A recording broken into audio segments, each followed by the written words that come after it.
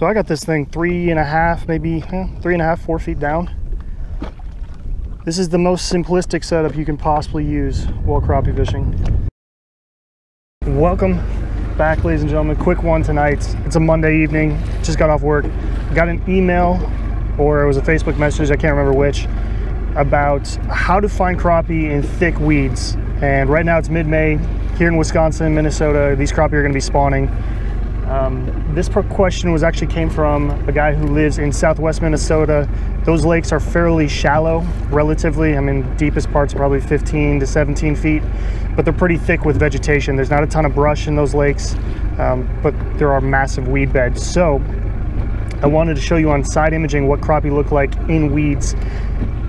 Some of these are thick weeds, some of them are sparse. So we're just gonna go through it on side imaging and walk through my settings and show you what they look like. And then we're gonna go, because they're spawning, fun time to catch them. We're gonna tie on the bobber rig, or the little fixed bobber rig with a hair jig, cast out and get some of these fish. So let me show you what it looks like on side imaging.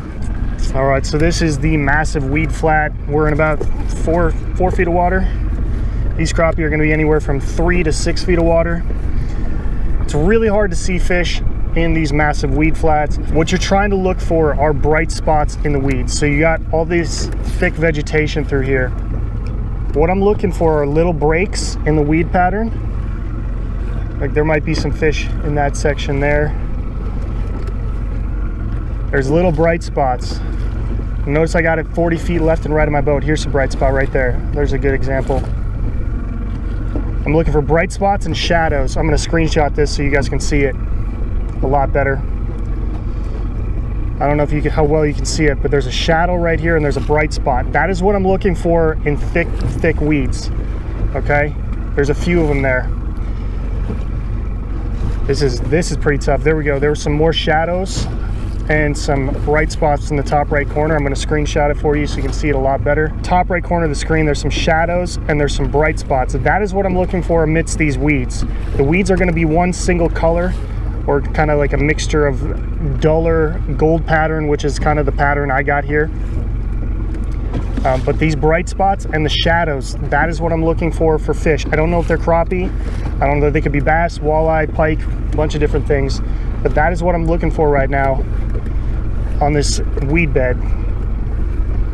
The next thing I always like to look for is breaks in these weeds. I don't think there's gonna be a ton of breaks. They look pretty thick down there. This is super clear water. All right, so the top right corner of that screen there, I don't know how well you can see it, but there's some brighter spots there. Those brighter spots in that darker area, that's kind of what I'm looking for. Settings on this thing, here we go with settings. Contrast I usually set to 40 to 50. Brightness is auto medium. I don't really touch it a whole lot. These Garmin units and a lot of these units are just naturally set up pretty well. But what I'm looking for is these dark spots. There's another dark spot right there. These dark spots amidst all these weeds, those are breaks. And you can see there's bright spots in the middle of those dark spots. Those are probably fish. The only way you know for sure is if you mark a waypoint, throw a buoy out and cast to them. But that is what I'm looking for. And let's go through. Let's throw a waypoint on this one. And new waypoint. Back.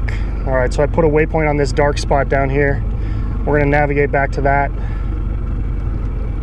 waypoint there. There's my waypoint. I apparently left it as a rock pile, but we'll navigate back to that and see if we can find some fish. Super simple setup. I'm going with the 6.5 foot. Normally I go with 8 foots with bobber setups, but if you're casting a lot, these 6.5 foot casting rod, that's what it's made for. Casting and dock shooting. 4-pound mono. Then I'm going with my hand tied jig. Tied this guy myself. There's a 1/16 ounce ACC Crappie Sticks jig. And then this is a 1/2 inch rod and bobs. I'll explain everything later. Let's catch some fish first. I'm only gonna put this, I don't know, 3 feet down. I'm using my fixed bobber position on these 3-in-1s. Somewhere over here. Those breaks in the weeds, it's pretty much cheapers. First cast, it just smoked it. These are not going to be big fish. but they're going to be a ton of fun to catch, especially if they're biting like that. Hair jig, and he just, or she, that's a female. That's a spawned out female right there. Yeah, that's a spawned out female, white belly. That's how you can tell. Spawned out female. Ooh, smacked my trolling motor on that one.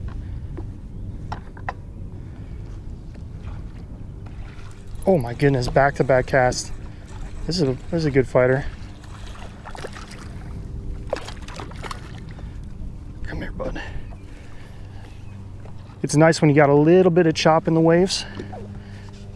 Gets that hair jig some action, and look at that. Crazy. Crazy how quick these fish are smacking it. But this is what happens during the spawn.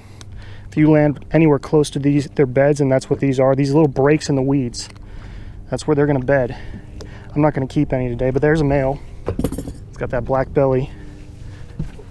Better spot lock that thing. Got that black belly. That's a male. That's a nice male too. You know what? Let's measure it. A lot of you guys are talking about, I don't know what a 9-inch fish looks like. That's a 9-inch fish. Look at that. There we go. Just a touch over 9. You guys telling me I don't know what a 9-inch fish looks like. 9-inch crappie. They're not big, I know. These are quality eaters. I just talked to somebody at the boat ramp. They got their limit. I think they got their limit of like 20 crappie or something for the boat. 20 or 30, and solid eaters, good meal. So let's catch some more. So I got this thing 3.5, maybe 3.5, 4 feet down.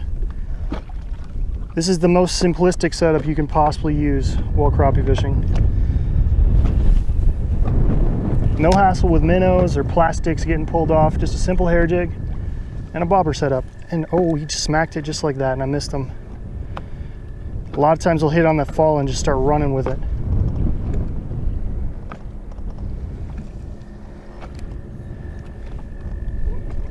I can actually see, this water is so clear, I can actually see the breaks in the weeds up there. I'll go up there and get some underwater footage for you guys in a bit. First, let's catch some more crappie. Oh, I missed them, swing and a miss. Oh, there it was. That was I don't know if you guys saw that from here, but that's a negative bite. That bobber went sideways. It was sitting straight up and down, and all of a sudden went straight sideways real quick. That would be a negative bite. These fish come up and grab it and kind of run towards the surface with it. That makes that bobber go sideways. It's another nice eater. He smoked it too. There we go. Get out of there, bud. Ouch. It's another spawned out female.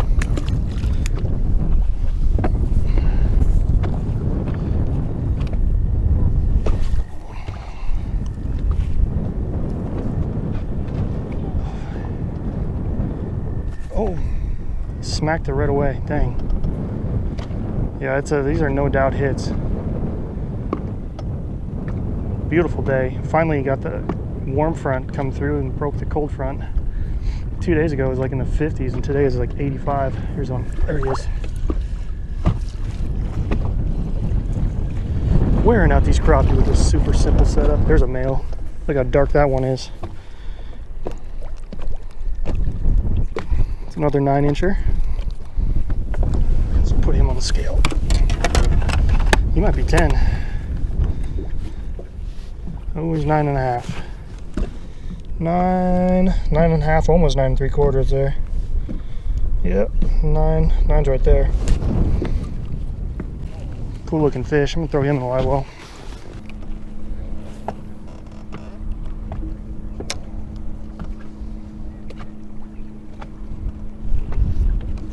There he is.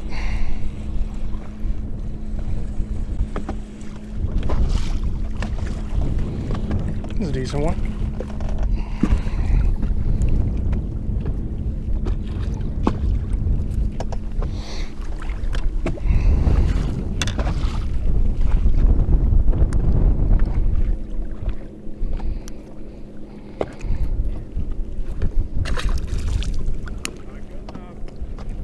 Nope. It was only about an 8-inch fish. Yeah. What's that? Yeah, they're all spawned out right here. Yeah. You can just drift through here if you want, I don't care. Yeah, I'll scoot over.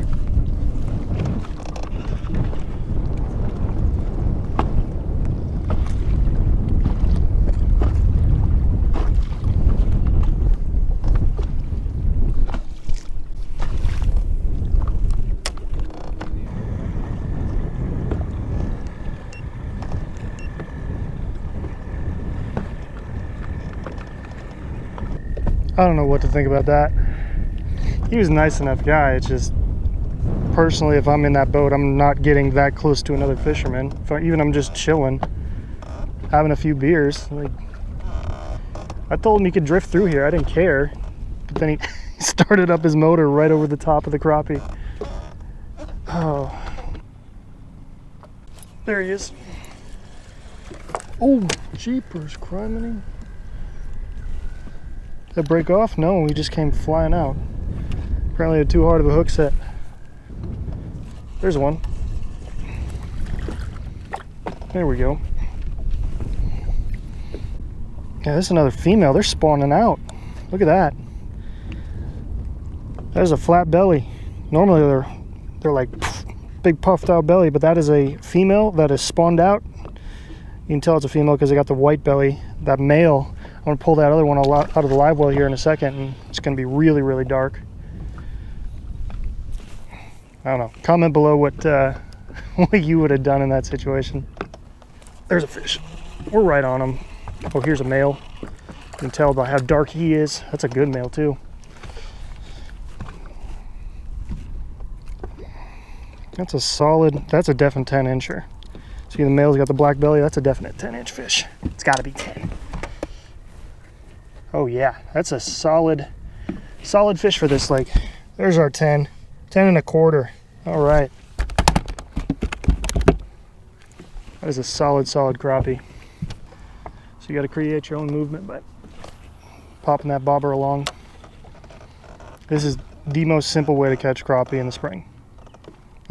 It's the simplest, least amount of effort. There's one. Hair jig, bobber.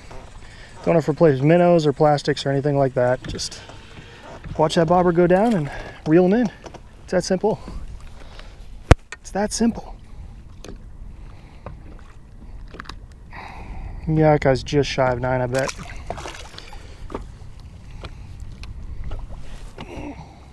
That bobber started to go sideways on me again. There's one, yeah. That time it went sideways on me.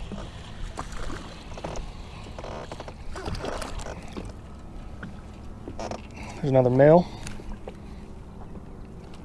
I know they're not 2-pounders, not even 1-pounders, but if you're just catching crappie to eat, these would be good ones, especially for up north. See you, buddy. All right. Well, there we go. That's gonna wrap it up. This is actually a really nice fish I caught off camera. This is just shy of 12, which is pretty good for this lake. And put her back in the live well. It's a female. You got the white belly, but she's spawned out. That's a really nice fish for this lake. I'm gonna put her back real quick. So super simple setup, 6.5-foot ACC crappie sticks, casting rod. This is also a rod that I dock shot with down in Tennessee on Watts Bar Lake. 4-pound mono, 1,000 size PC Fun Viper X spinning reel. I'm really liking the color combo between the Viper and the ACC. And this is just a 1/2-inch rod and bobs. This is that 3-in-1 slip float. If you noticed, it's got 2 little notches here. Let's see if we can get this. It's got 2 notches. I was using this bottom one closest to the spring. That locks it in as a fixed bobber. That other notch closest to the stem, that is actually used as a slip bobber, but you couldn't get a more simplistic rig than this. Hair jig, it's got beat up. You can definitely tell this hair jig has gotten beat up by some crappie. That's paint is all chipped away right now. Yeah, definitely have caught a fish or two on that hair jig, but super simple setup. I'm gonna link everything below. I went over and got some screenshots actually after I got done fishing that spot, and I wanted to show you, it was a better illustration in deeper water. So these crappie tend to suspend right above the weed bed. So normally what I look for, if I can't find any bright spots, is you look for the shadows above the weeds, okay? Because normally these weeds won't cast shadows unless you get into some cabbage with really big leaves on them, but normally it doesn't happen. A lot of times you'll see kind of like a peppering of either bright spots or shadows. I've got an illustration here. I was in about 8 to 9 feet of water, and you could see both. You could see the bright peppering, and you could see the shadows. Those shadows represent fish suspended off the bottom, and the further the shadow away from that bright spot is, the higher that fish is suspended in the water column. So hopefully that helps. I think it was Leon sent me that message on Facebook, or you sent me an email, something like that. So first of all, appreciate asking the question. I hope that kind of gives you a ballpark of how to solve the issue of fishing a southwest Minnesota lake. It's pretty shallow. There's a lot of weeds. I know that. You're looking for the breaks in the weed beds. I found a little bit of a pocket where the weeds just didn't grow as tall. Also, you're looking for those shadows on top of the weeds. These crappie are going to suspend above them. Little slip bobber, or fixed bobber rig and a hair jig this time of year does work on these crappie. Yeah, had fun tonight. Little evening trip after work. I appreciate you watching as always. If you have any questions like this, like Leon sent me here, feel free, comment section below, or you can message me on the Facebook or Instagram. They're great video ideas. I hope you enjoyed this one. Use that side imaging, so important. Side imaging, 40 feet left and right. Look for those shadows, look for those bright spots above the weeds. That's where those crappie are gonna be. So I'm gonna get off the lake, because if I stay any longer, I know I'm gonna try and catch a limit, and then I have to fillet these fish up, and I don't really have time for that tonight because I gotta get these videos out for you guys. So again, appreciate you watching. We'll see you on the next one.